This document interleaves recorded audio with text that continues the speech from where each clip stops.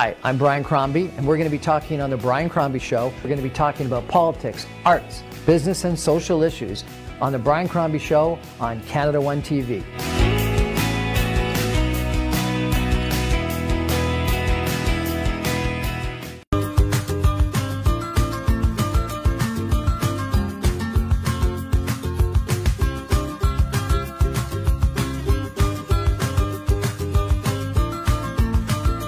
Good evening, everyone, and welcome to the Brian Crombie Show on Canada One TV. Well, I've got something really fascinating to talk to you about tonight and introduce you to someone really quite incredible.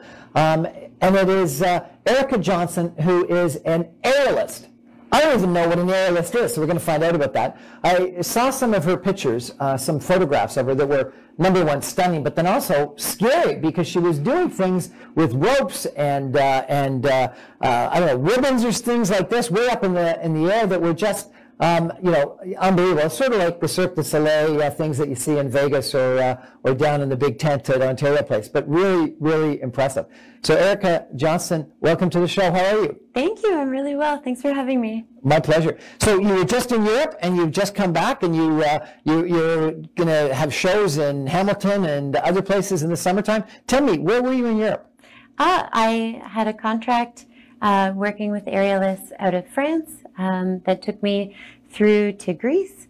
And then I was in Spain for almost 2 months working on my own work so that I had new and exciting things to perform at the festivals in Canada. Fantastic. And when you say working on your own thing, so you're just training, practicing. Yeah, training. And why in Spain? I've been working with an amazing coach there for a number of years, and so I had the freedom to go for a few months, and I was like, amazing. So, I want to get into more what you do, but how does one get into being an aerialist? It happened by accident. I was working and I found a studio and it was amazing and it was very easy to become obsessed with. And this was in Windsor? Yes. So you were a university student in Windsor? Yes. And then I just started training and practicing, and soon shows came up. Were you doing gymnastics or something beforehand? No, I was into like theater and storytelling and creating in that way, which is kind of still what I do. Yeah. I just do it really high with a lot of flips.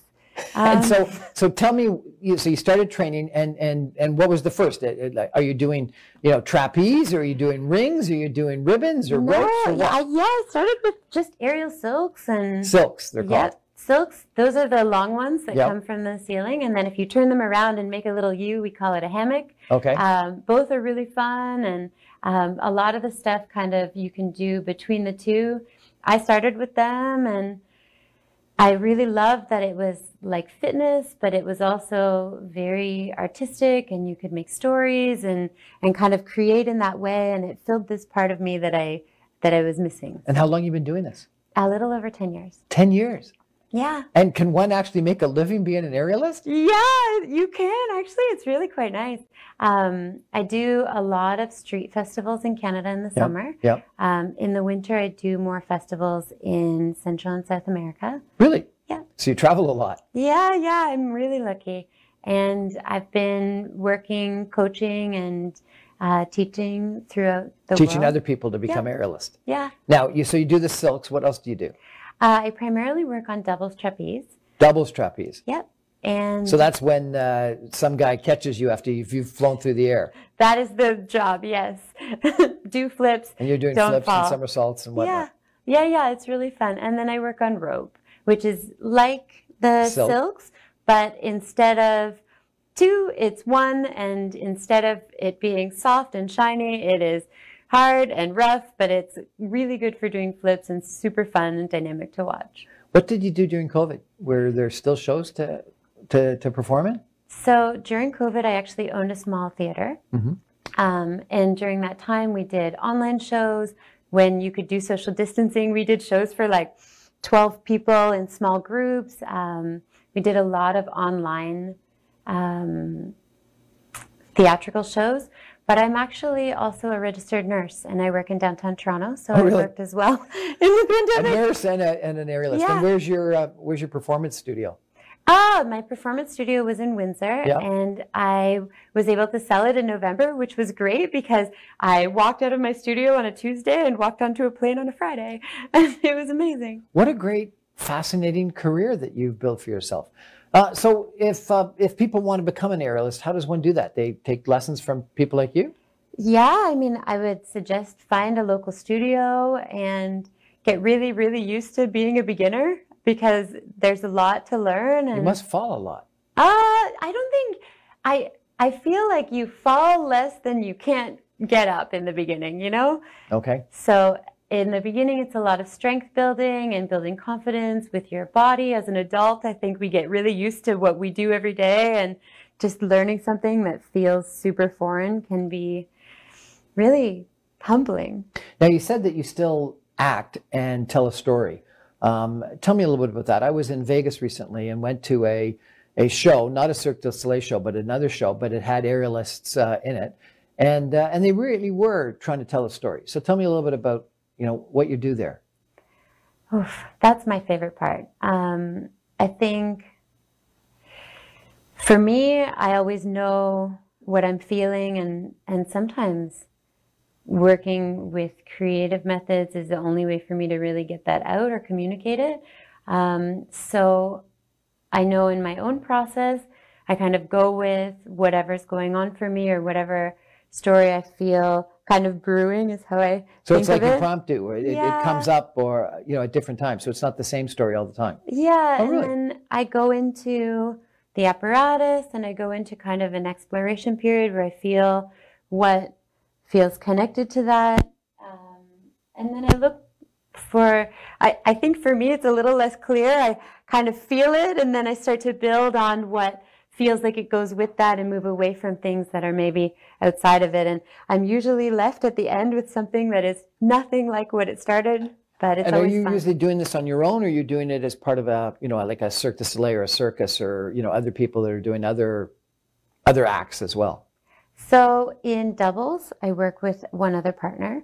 I have worked with performance companies in the past, and I think as a freelancer like me, you kind of come and go into different things as they come up. I feel like I kind of professionally answer the phone, and I'm lucky to be included in some really cool projects, and so kind of go with the flow. What It's been working. what a fascinating career. We're going to take a break for some messages and come back more in just a minute with Erikka Johnson, an aerialist, and find out a little bit more about some of the places she's been and some of the performances she's done. Stay with us, everybody.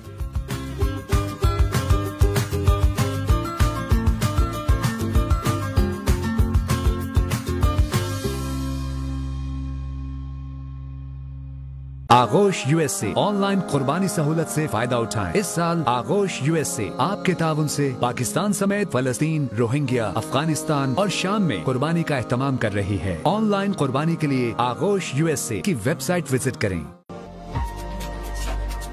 Welcome to Lakeshore Towers, a smart and green architectural marvel. Lakeshore Towers is Pakistan's first ultra-luxury condominium complex. For details, call 416-716-6888.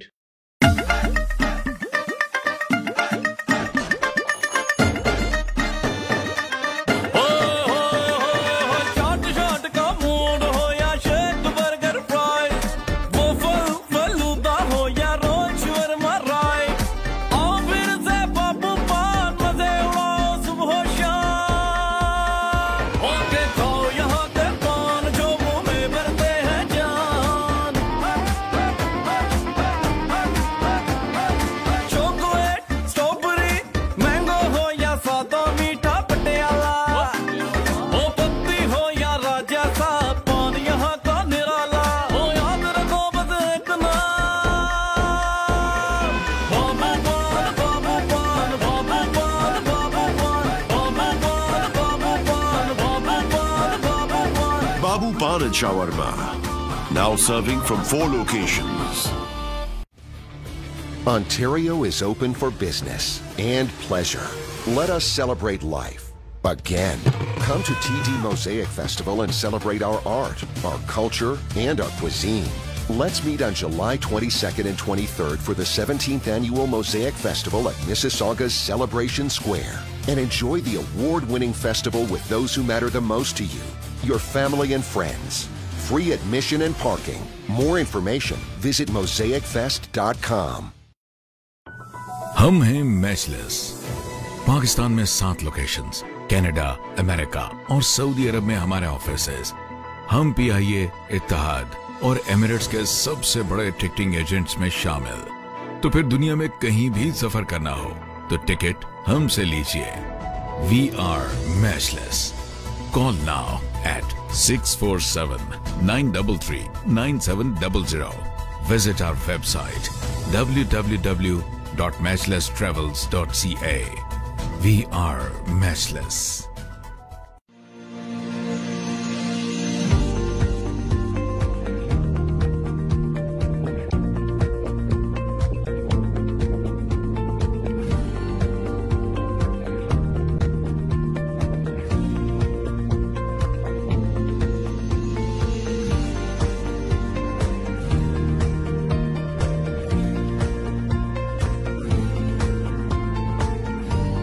Hello everyone, we welcome you all to our 3rd anniversary sale.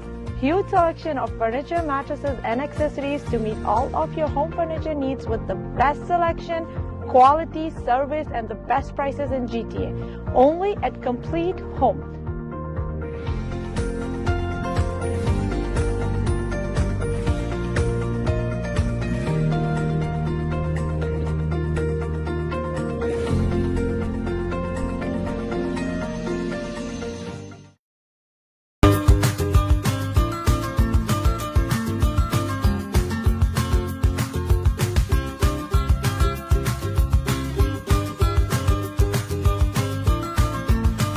Welcome back, everyone, to the Brian Crombie Show on Canada One TV. We're having, I find, an interesting, very interesting conversation with Erikka Johnson, who is an aerialist. And I didn't really know what an aerialist was. I thought it was a circus performer, and I guess that's sort of what it is. But we're chatting a little bit about it, and we're going to explore a little bit more. But I got to ask you, Erikka, why 2Ks? You know, I really have no idea. You'll have to ask my mother. She never shared. What a fascinating spelling of the name, Erikka. So tell me a little bit more about your experience internationally. So you were saying that you were in Greece, you were in France, you were in Spain. You know, it must, and South America, Central America during the winter times. The travel must be fascinating. I'm really grateful and super lucky to be able to travel and do what I love. In 2018, I had the opportunity to perform in an international festival in Costa Rica and do some retreats, and that kind of sparked going around the world and doing different things. And it's really amazing to see the different ways that people present work like aerial in the different regions. I find... Is it different? Oh my gosh, yeah. Why? How? We have a little bit more in Canada of like an entertainment, classical ballet style of performance. It's very acrobatic and organized in that way. It's very, very contemporary and beautiful, and it combines with a lot of cultural dance in South America. And it's got a very contemporary meets old traditional circus vibe in Europe. So circus vibe. Yes. So for me, when I think of circus, I think of the traditional circus family big tent vibe. Yeah. But now we have quite a bit of contemporary circus coming out, which is equally beautiful and very much focused on storytelling and a lot more connected to the Well, the Cirque du Soleil style is like a whole, hour and a half of a story that somehow fits together and has different things. I was at I mentioned earlier, at a performance in Vegas, and it was very raunchy humor, comedian, and then different aerialists and different jugglers and different circus acts sort of intermixed, and it was like a variety show, which was kind of strange. And then, I've been to a lot of corporate events in the last little while that have had aerialists just sort of as the halftime entertainment. Yeah, and I think aerial means so much in the event world now. Once upon a time, we did mostly corporate galas and things like that, but I find what's coming in now is a lot different. For the summer, I'm doing a lot of street shows for the towns throughout Ontario. Where do you hook up the the silks if you're out in the street? I have a portable rig. It's 20 feet high. It's super fun. And Do you have to put down like a trampoline or? No, it just goes on like on the sidewalk. pavement? Yeah, and it's great. You can put shows up. Okay, so I've seen, you know, aerialists wrap themselves up in the silk and then they let go and they go down and then they stop. And I'm like scared to death that they're going to crash on it. What stops you? That's a secret. Basically, you hope that you're wrapped in the right way and you make sure that you've trained yourself to do it properly. But it's just the fabric itself. Unbelievable. So do you have to be like unbelievably like thin and small and fit to do this? I think that's something that I've heard over and over again from people looking to take lessons or feeling nervous about taking lessons. But I think that aerial, especially contemporary aerial, is really about like connecting with your body and feeling confident and finding shapes and all that stuff happens at any body type or any body shape or size or anything like that. So I think especially as aerial starts to show up in more and more towns, I would encourage people of all body sizes and shapes to go out and check it out. And, you know, if you're not feeling it at one studio, Dress them out. Another one, yeah. And you say you do these retreats in Costa Rica. What's a retreat? Just a whole bunch of instructional sessions strung together? It's kind of like that. It's a space where you get to kind of get away from what you do every single day and who you are in all those moments and leave that behind and connect with your body's movement outside of all of your commitments and all of your to-do lists and everything like that. Can you be an aerialist at my age? Yes, 100%. So this is not something. People much older than you. This is something. This is not something you only can do in your 20s and 30s. No. You know what? So how young should you start being an aerialist? Whenever you get the feeling. Really? You should walk right into a studio. Yes. And give it a shot. And give it a try. Okay. What's the dream? Where are you going to take this? Where, do you want to be part of Cirque du Soleil? Do you want to have your own show in Vegas? What's the dream? You know, I don't have one thing I'm focused on. I'm really open to the opportunities that are coming my way and have some cool stuff coming up. And I think I'm more of the person who just wants to create what I feel and see how it goes. So Chris J wants to know, can you meet somebody? Can you have a relationship when you're an aerialist? Oof, sure you can. But you're traveling all over the world. Or it's got to be another performer that you can also travel with. You know, I think there's a lot of ways to have relationships in adult life, and I think that it's got to be pretty challenging. It is, yeah, but I think, you know, I don't know, everybody kind of figures out what works for them, and I think that's the nice thing about meeting other people who travel. I think it's pretty hard to have a relationship long-term with someone that isn't in the community. So, you know, one of the reasons why I wanted to have you on the show is I think a lot of people get stuck in just working 9 to 5 and corporate jobs to pay a mortgage and because it's something they're supposed to do. And few people, maybe more at different times, and today may be one of those times with, you know, rumors about and articles about the Great Resignation where people are resigning the corporate world and unemployment is low and they're trying to find something different that they want to do. But not that many people, I think, actually find their passion and do what they want to do. And my sense of you is that you found your passion, and even if it's a little bit, if not a lot of it, different, you've done it. Like, did you have parents that say, what the heck are you doing, or friends that say you're crazy? Like, how did you find that passion and have the guts to actually follow your dream? Everyone thought I was crazy, and still does. But you know what? I used to work that life. I used to work 40 hours a week in a busy cancer clinic as a registered nurse, giving chemo. And I did that for a while, long enough to realize that life is really short and it's happening now. And that's it. There's nothing else. It's just the time you have and the connections you make and how you feel about it. So no one else has to live in that life but you. And I think if there's something you feel pulled towards and you can identify that, go for it. Because I think you're right. A lot of people don't know what they feel pulled towards. And so they don't connect with their inspiration. And if people want to follow you on social media and check you out and come to one of your events, is there a best way to do that? Yes, I primarily use Instagram only. I'm not great with social media. I am a tangle of limbs online, and I post information. Tangle of limbs. A tangle of limbs. A tangle of limbs. And the Instagram handle is what? That's a tangle of limbs. A tangle of limbs. That's it. Okay. And you are Erikka? I'm Erikka Johnson. Johnson. And you've got a couple of shows in Hamilton and across Ontario this summer? Yes. And we can check you out at those events? Yes, and I'll be posting about this in my stories as they come out. Fantastic. Thank you so much for joining us. Thanks for inviting me. I really appreciate it.